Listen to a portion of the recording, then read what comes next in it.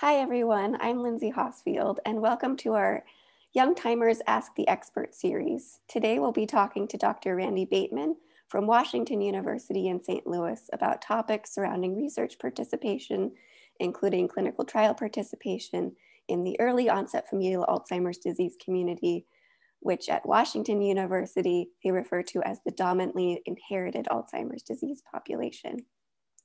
Dr. Bateman is the Charles F. and Joanne Knight Distinguished Professor of Neurology, Director of the Dominantly Inherited Alzheimer's Network, DIAN, and Director of the DIAN Trials Unit. Dr. Bateman's research focuses on understanding the causes and sequence of events that occur during Alzheimer's disease, particularly in the dominantly inherited Alzheimer's disease population. That is in hopes to develop improved diagnostics and treatments for Alzheimer's disease. Dr. Bateman, thank you so much for joining us today.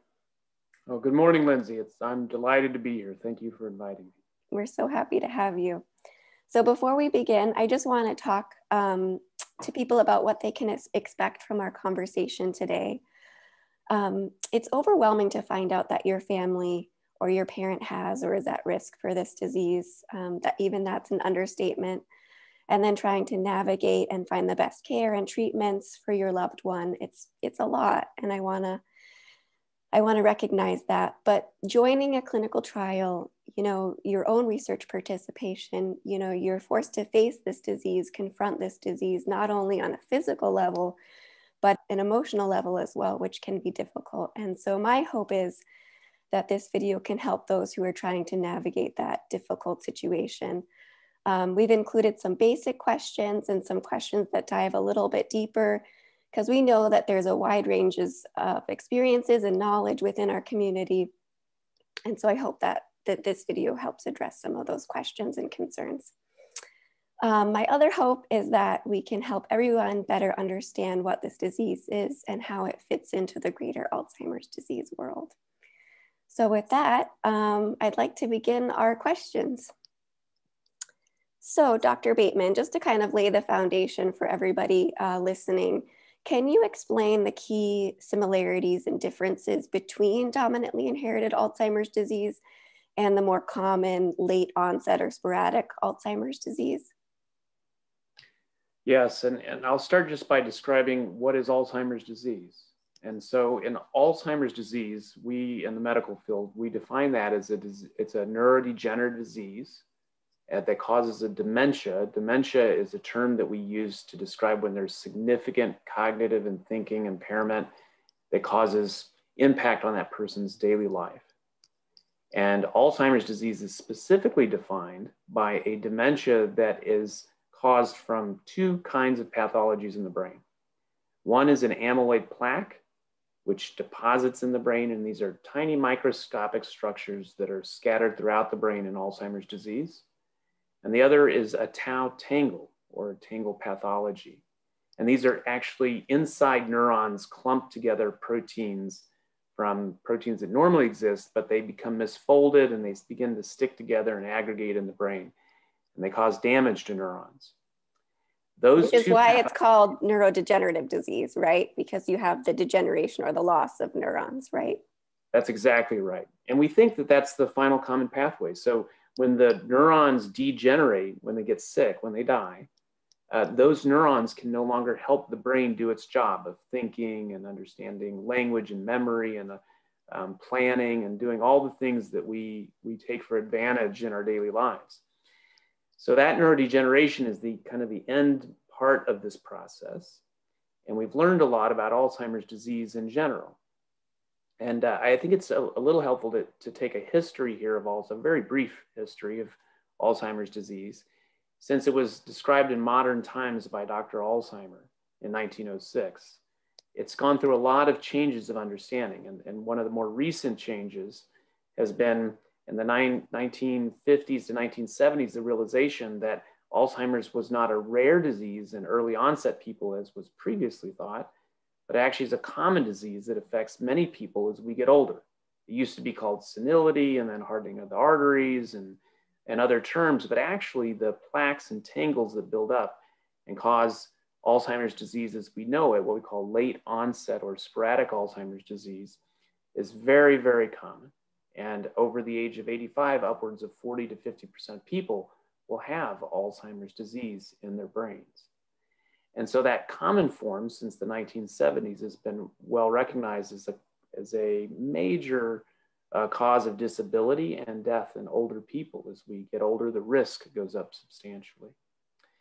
And then there's been a focus on families that have Alzheimer's disease in their families that really got intense interest in the 1980s and 90s because the possible understanding of what causes Alzheimer's. And what was discovered in the early 1990s was that mutations in one of 3 genes causes a form of Alzheimer's disease that has a variety of names. It has been called familial Alzheimer's disease. It's been called genetic early onset Alzheimer's disease or familial early onset Alzheimer's disease. It's also been called autosomal dominant Alzheimer's disease or dominantly inherited Alzheimer's disease. And these are all synonymous for the same disease, which is a mutation in one of these 3 genes is inherited in a family. And if a person gets one of those mutations, they're all but guaranteed that they will get Alzheimer's disease. And what we've subsequently learned is that we can predict about when the disease will set in. And so that's the form of disease that many of us have specialized in studying because it holds many keys to understanding, detecting and identifying, and someday we believe treating and preventing the disease. And so this dominantly inherited Alzheimer's disease is similar in many respects to the late onset sporadic form of disease, but it has some notable differences. So I'll start with the differences. Mm-hmm. One major difference is that in dominantly inherited Alzheimer's disease, that form of the disease is caused by a mutation in one of those 3 genes, whereas sporadic Alzheimer's disease, which is the vast majority of late onset Alzheimer's disease, we don't know what causes the disease in those individuals. Unlike the mutation, it's a 1-for-1 match. If you have the mutation, you get the disease. In the late onset sporadic forms, we still don't know precisely what is the cause of the disease. The second major difference is that in most of the families that we work with, their onset of Alzheimer's disease is much younger than the late onset sporadic form. Now, there's some overlap here between the two. The younger onset folks, the average age of onset in those families is about 45 years old. For some people, it's 55 or 50, and for others, it can be 40 or 35, even as young as 30 or less. Mm-hmm. And so they're very early onset people with the familial dominantly inherited Alzheimer's disease compared to the late onset Alzheimer's disease and sporadic, where the average age of onset is around 75, right? And it goes up, some people at 65. But there is some overlap. So there are early onset cases, for example, that have younger onset, 60, 55, 50, that are not caused by a mutation. So they would not be counted as dominantly inherited. So interesting. We see this as a continuum between age and cause. Now, all the other parts of the disease, though, are quite similar. The plaques and the tangles are very similar between the 2 diseases. The clinical manifestation of memory loss and progressive cognitive difficulties that lead to dementia are similar. Even the duration of the disease is similar. We think there are some subtle differences. For example, we think that it's an open question right now whether the early onset cases have a more aggressive or faster decline than the late onset cases. We think there may be even more pathology, more plaques, more tangles in the dominantly inherited cases compared to the late onset sporadic cases. Mm-hmm. But these are shades of gray. These are not, they both have plaques, they both have tangles. And so, so I think the big message is it's really age and the familial nature of inheriting the disease that is the biggest difference, but otherwise the diseases are largely similar when we look at them with the various biomarkers.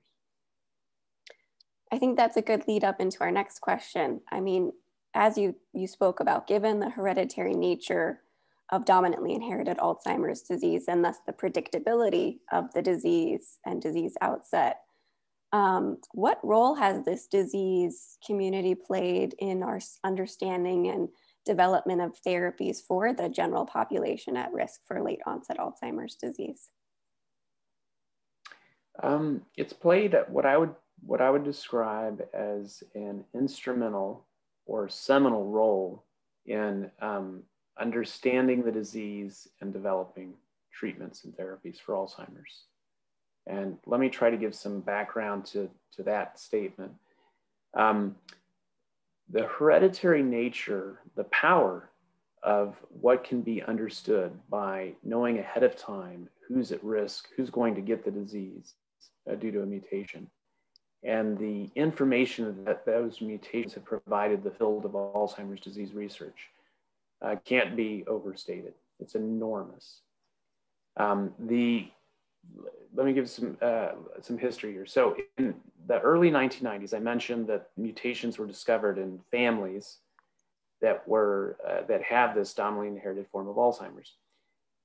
And they demonstrated, as I said, that those mutations cause the disease.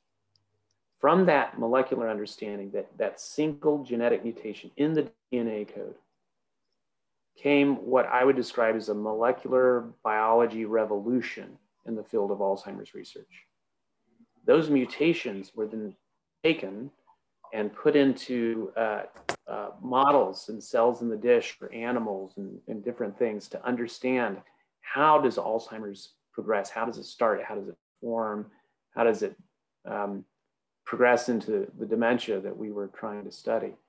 And that opened up the possibility that once you understood how Alzheimer's could start and grow and be established, now what you could do is you could ask the question of what ways do we have to stop it or to detect it?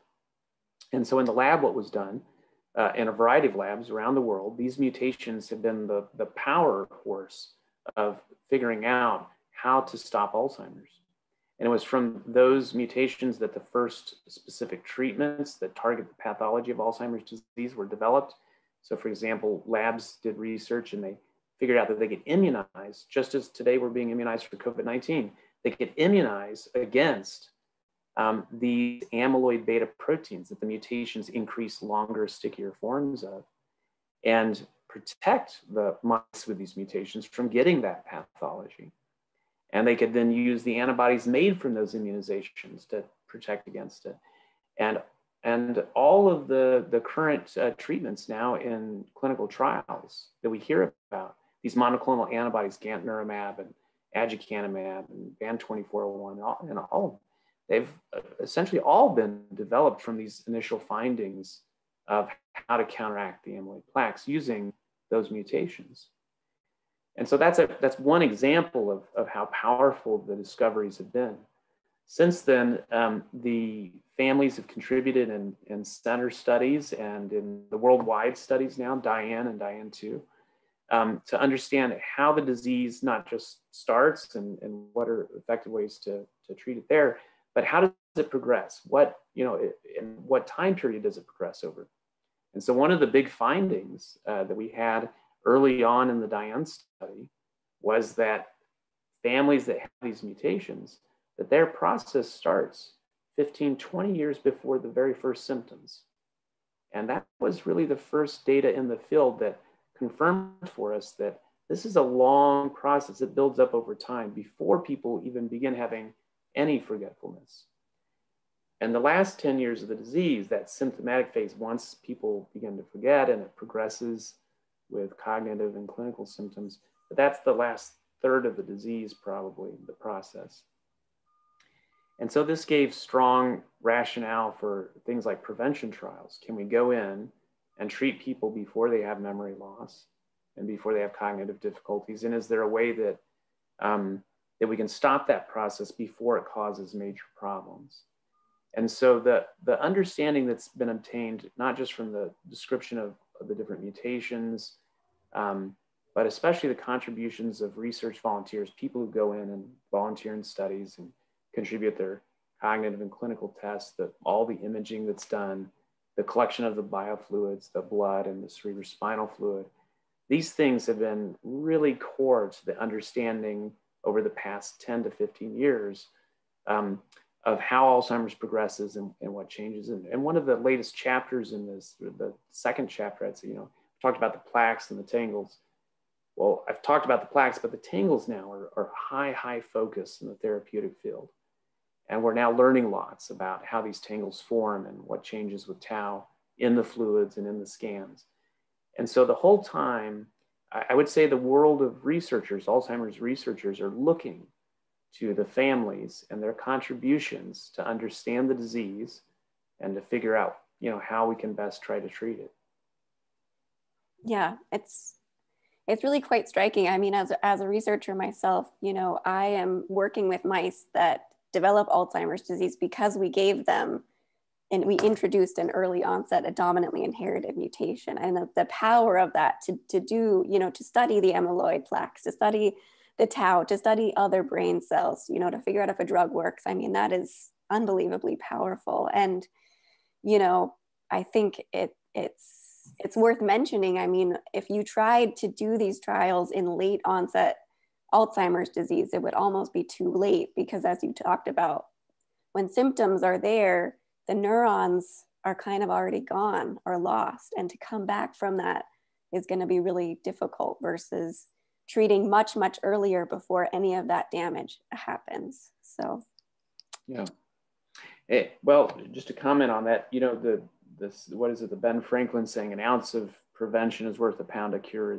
We use that all the time in medicine, even though I think he used it in some other context originally, but it's very true. I mean, trying to prevent diseases is much better in medicine than trying to treat them after they've really set in.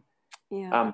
I'd throw something else out there for the listeners that, you know, if that hadn't happened, if the families hadn't been doing research and hadn't contributed their time and effort and the mutations weren't discovered, sometimes I wonder, like, where would we be today? And I'm pretty sure we wouldn't be here in terms of having the potential. So for example, for the first time and probably ever, thousands, millions of years, we've been able to reverse Alzheimer's pathology. We've been able to lower plaques and remove plaques out of the brain. We don't ever see that unless you're treated with one of these drugs. I don't think those drugs would have been developed without the mutations being discovered and utilized. And so we would be in a very different world, yeah, if families hadn't contributed and provided those mutations. I just don't see any other way to do it. It'd be really hard to develop that without some kind of model that you could do, because to do that in people is just, it's an insurmountable task without knowing ahead of time how to do it. Especially in the brain. It's a really difficult word. Especially in the brain. Our brains are well protected. That's a good thing. Yeah. But they're also well protected from lots of things we're trying to do with it, which is a harder thing. Yeah. I've heard other participants say, you know, that our greatest weakness is actually our greatest strength, which exactly, you know, hits it on the nail what you just said. So my next question, it kind of talks about, you know, you're following the stages and the progression of the disease. So speaking to more about that, one of the major challenges that clinicians face is developing effective tools to diagnose Alzheimer's disease. You know, without a mutation, of course, it's really hard for those late onset cases to know where the disease is and what's happening. And so clinical trials in the dominantly inherited population have focused on this question, as well as understanding the stages and progression of disease. We hear a lot about how the development of effective biomarkers will help us answer these critical questions. So I have kind of three questions. You know, what are biomarkers? How are they used in clinical trials? And can you give us some examples? Yeah, and it's a golden age for biomarkers. So, and I'm going to provide a very brief history here as well. So I was taught in medical school and residency that the only way to diagnose Alzheimer's disease was after someone had died. You could look at their brain under an autopsy, and then you could diagnose Alzheimer's. But without that, or a brain biopsy, you could not diagnose Alzheimer's disease when people were alive. So that's completely different now. And by the way, my residency wasn't that long ago. So over 15 years, this has completely changed. And some of the first discoveries were in cerebrospinal fluid from the spinal taps that people do.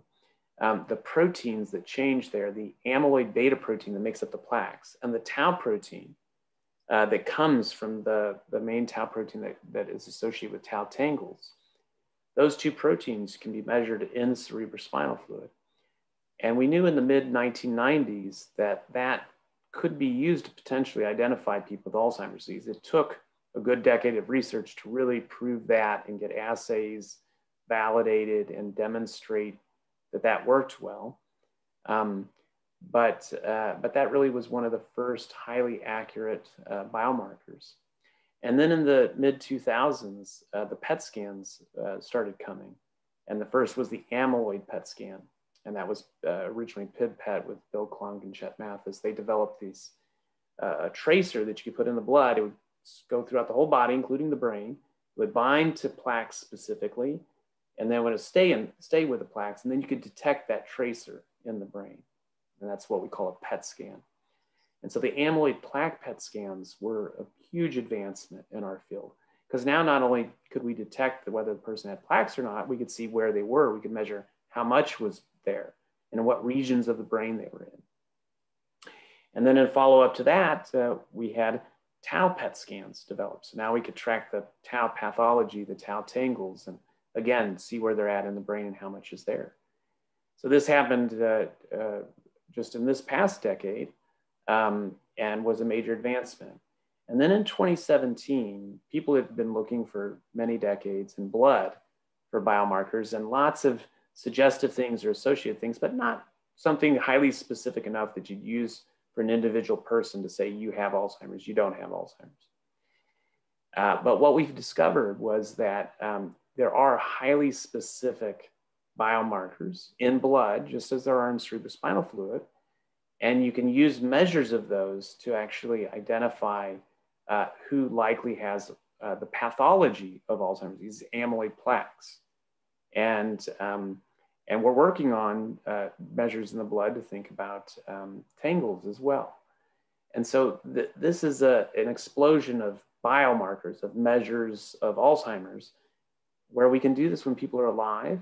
We can do this now easily with simple blood samples, and we can do this over time. So we can measure how it changes over time. And that really wasn't feasible or possible before these biomarkers were developed. And so it's really important for these biomarkers for diagnosis in the clinic for people who are at risk of Alzheimer's disease or we think might have it. But the real power here, the thing that many of us are looking to, is the predictive power. And so we talked about how the families with the mutations are so unique and special in that we can predict at any point in their life if they're going to get Alzheimer's and about when they'll get it within a few years.